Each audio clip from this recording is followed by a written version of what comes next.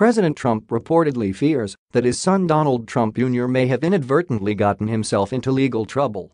The Washington Post reported Saturday that Trump has told advisors and close confidants he doesn't believe his son knowingly broke any law, but said Trump Jr. could have unwittingly crossed a legal line. Special counsel Robert Mueller is examining Trump Jr. for his role in arranging a June 2016 meeting in Trump Tower between a Russian lawyer and Trump campaign officials, including himself. Music publicist Rob Goldstone told Trump Jr. in an email that the Russians were offering damaging information on Hillary Clinton as part of their support for Trump. "If it's what you say, I love it, especially later in the summer," Trump Jr. replied to Goldstone. Trump Jr. later called the meeting a waste of time and said they only discussed Russian adoption policies. CNN reported last month Trump's former longtime personal attorney Michael Cohen is willing to tell Mueller that Trump approved the 2016 Trump Tower meeting.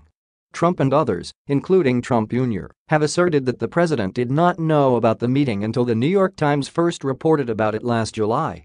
Trump attorney Rudy Giuliani said after the CNN report that the president did not know about the meeting. Trump Jr. testified before Congress last year that his father did not know about the meeting.